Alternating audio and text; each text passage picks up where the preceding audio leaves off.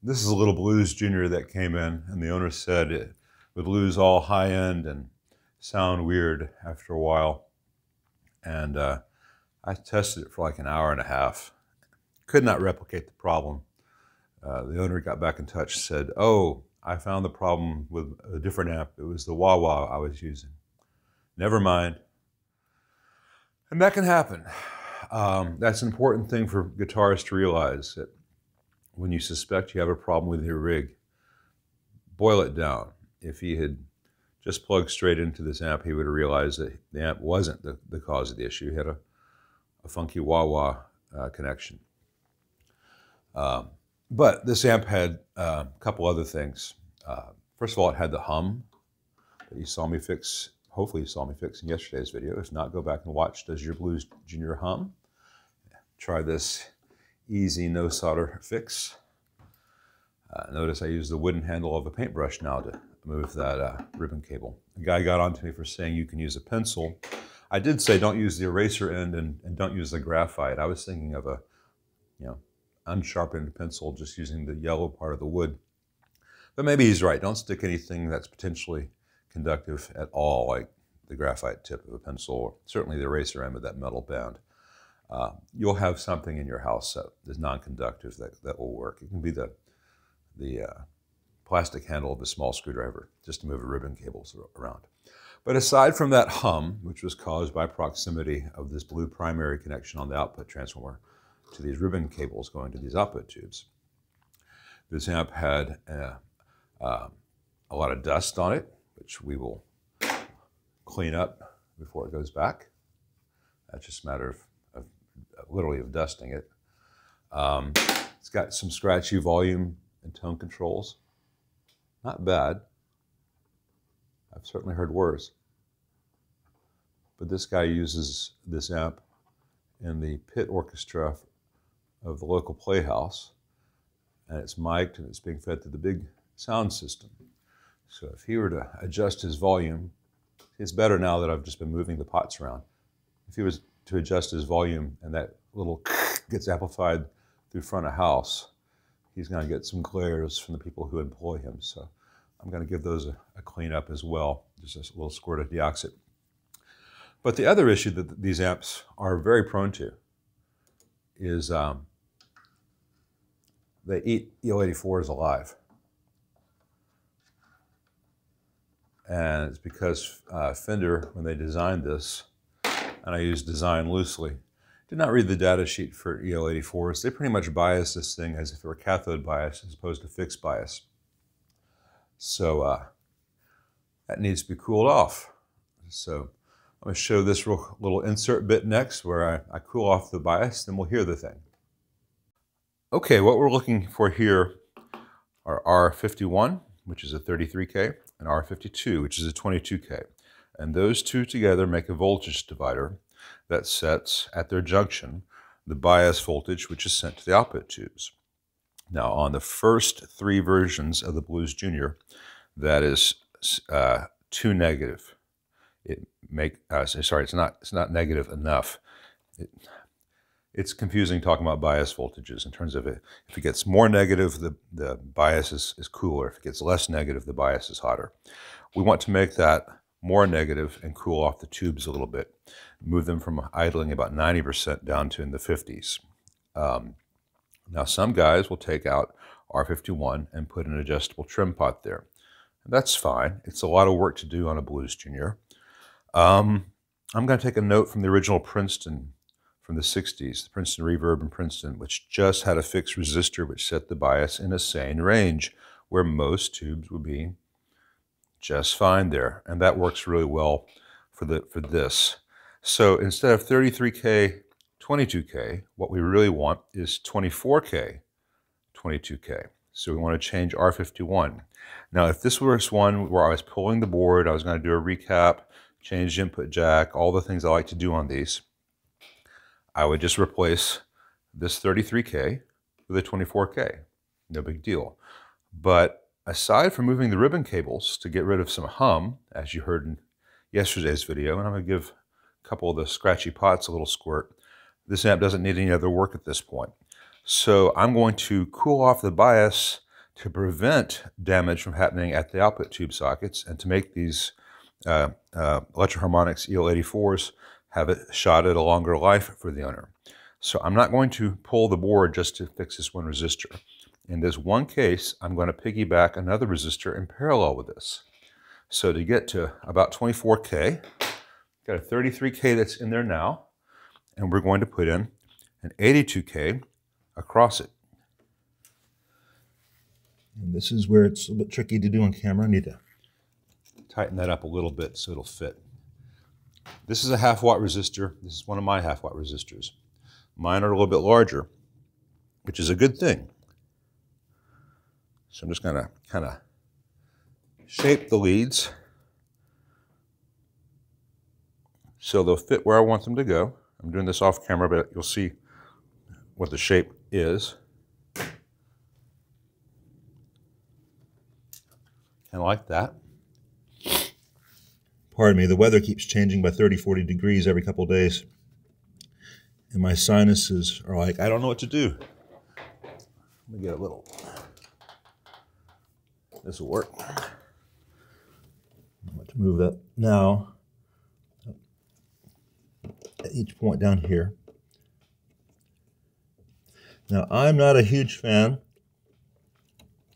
of piggybacking or tack soldering in general. But in this one instance, where I'm saving the owner a lot of labor, and I'm adding a very low mass component. I'm not going to strain this.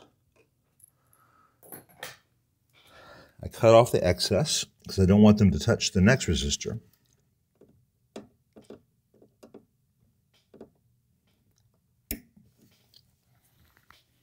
Make sure these little bits don't end up floating inside the amp.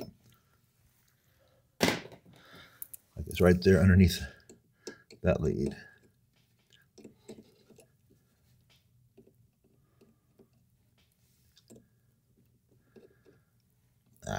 Come on out.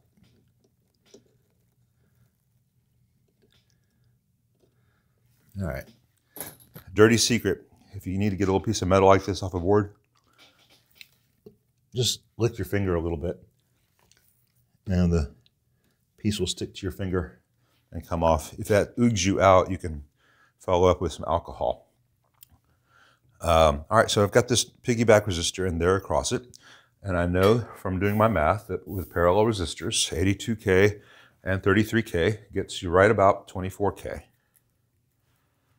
I'm sure someone will post the actual thing and it's 23.7589, or 24.34 or whatever.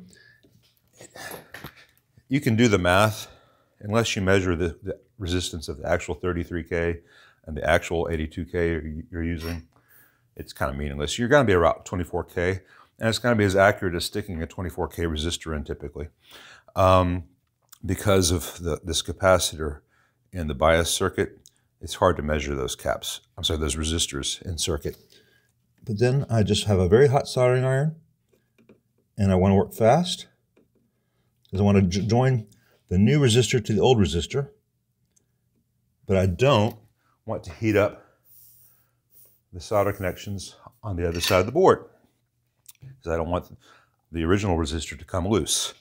Now this should have a cool bias. It ends up usually being about 55% idle, which is great. It's fine. People on the internet say 70%. Man, 70% is a hot bias. Well, that's great if you know that the wall voltage will never vary. And given how little screen grid protection these EL84s have to begin with, I like to cool that down even more. So 55 is a good place for a Fender. Gives a nice, big, loud, clean sound. You're not going to be in cutoff. If the wall voltage goes up, it's going to go up to 60, 65% idle. It just kind of breathes, you know, it hangs with the wall voltage as it changes. This should be a much better place. So we'll check the sound now that we've done this. Okay, let's see how it sounds now that the bias is sane. And I'll turn the reverb down. The reverb's really strong on these in stock form. I was watching a bunch of Alan Hines videos last night, and over coffee this morning. So I feel wholly inadequate to play guitar for the world. And if I try to do any legato left-hand stretches that are beyond my first thing in the morning cold hands ability, I apologize in advance.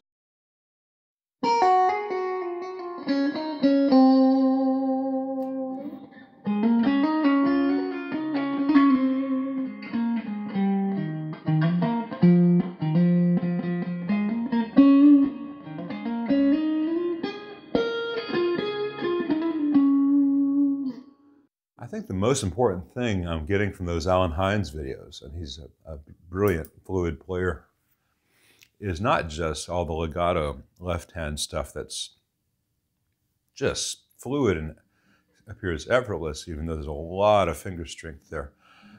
It's the right hand. His attack is so consistent and yet feather light. And I play a lot of acoustic, and I have a habit to go, you know, to really dig in with my right hand. And I need to learn to be able to go and have that be consistent, because every little note that I picked versus I pulled off or hammered on was a different level.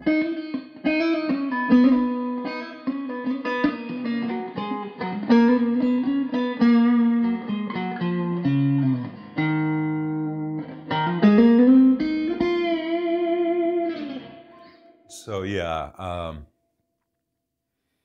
it's like he's a fine dancer, and here I come in my clogs. But you know, it's good to listen to different styles and different players and see what they're doing. My right hand, I could either keep doing what I do for a living and work on all these amps, or I could sit down and just spend a year doing nothing but working on my right hand. And I think the mortgage company, et cetera, would rather I continue doing this than I be a, quote, great guitarist. I'll just have to settle for good enough to show what the things sound like. But the amp really does sound nice. Now, there's a little bit of hum coming from the guitar, even with noiseless pickups. You know, I'm close to the transformer. If I rotate, it gets better and worse.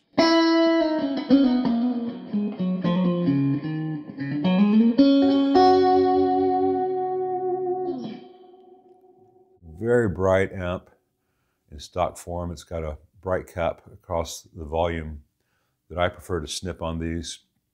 It's got a lot of mids. It's a 25K pot, kind of like a Marshall. So if you want to get more of a Fender thing, you bring the mids down.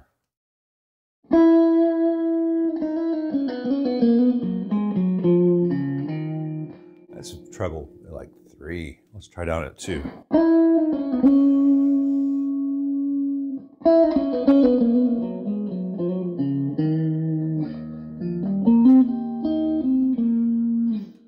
And as I bring the volume up, that bright cap's going to do less, then I can bring the treble up to keep it balanced.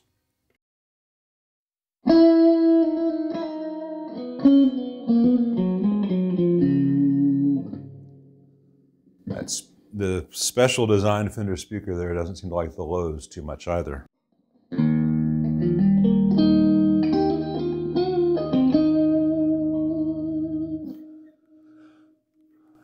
To the guy who's telling me on the Egnater Mesa video that I had the low end set too high. On both those amps, the bass pot was a fraction of the value that you'd find in the actual Fender and Marshalls. And so the o'clock setting I was using, say if I had the bass at noon or 1 o'clock, that was actually pretty much equivalent to 9 or 10 o'clock on an actual Fender or Marshall. But yeah, his point is very valid. A lot of guys dial in way too much low end when they're playing by themselves, and they get on in a band for the first time and they just disappear on stage. So it's something to be aware of. And I'm not saying, how dare you give me advice? I know everything. I certainly don't pretend to know everything. I know an awful lot about amps and how they work. I obviously have got so much to learn about my right hand, and you know, I've known my right hand most of my life. You know, especially close in high school.